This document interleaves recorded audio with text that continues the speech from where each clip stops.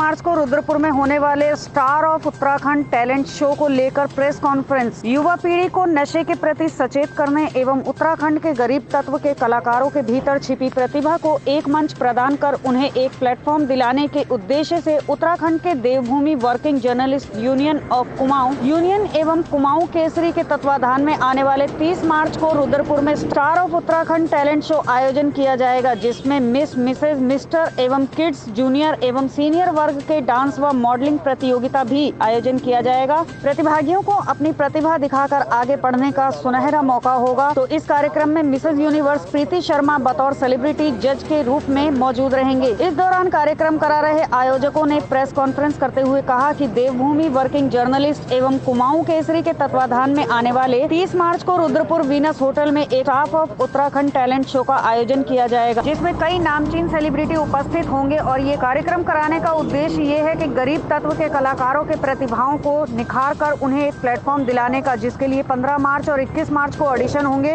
और चयनित प्रतिभागियों को ग्रूमिंग के जरिए प्रोफेशनल मॉडल द्वारा प्रशिक्षित किया जाएगा। और ये ऑडिशन हल्द्वानी, खटीमा व रुद्रपुर में होंगे। और कहा कि आज के समय में जिस तरह युवा पीढ़ी नशे की ओर अग्रसर हो रहे हैं, उन्हें इस कार्यक्रम के माध्यम से नशे से सचेत किया जाए। प्रोग्राम है हमारे कुमाऊं केसरी के सर प्रतीक सर करवा रहे हैं डांसिंग मॉडलिंग का, जिसमें हमारी 5 कैटेगरी है, tin category, kids category, mister, Mrs and mister.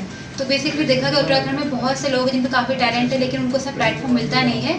तो हम ये प्लेटफॉर्म प्रोवाइड कर इसमें कि उनको ये मौका दिया जाए कि वो अपना टैलेंट शोकेस कर पाए, और जो विन करेगा उसका पूरा शूट भी किया जाएगा, उसका एल्बम भी शूट किया जाएगा।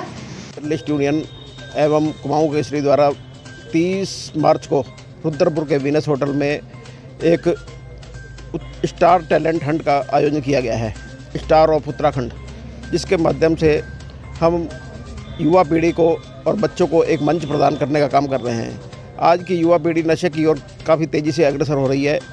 हमारा मुख्य उद्देश्य जो एक सामाजिक बुराई है नशे के खिलाफ हमने एक मुहिम चलाई है। हम विगत लंबे समय से सांस्कृतिक कार्यक्रमों के जरिए व सामाजिक कार्यक्रमों के जरिए हम इसके खिलाफ एक लगातार आवाज़ उठा रहे हैं। हमारा उद्देश्य है कि युवा पीढ़ी समाज की मुख्य धारा में शामिल हो और नशे जैसी जो बुराई है उससे दूर बचे।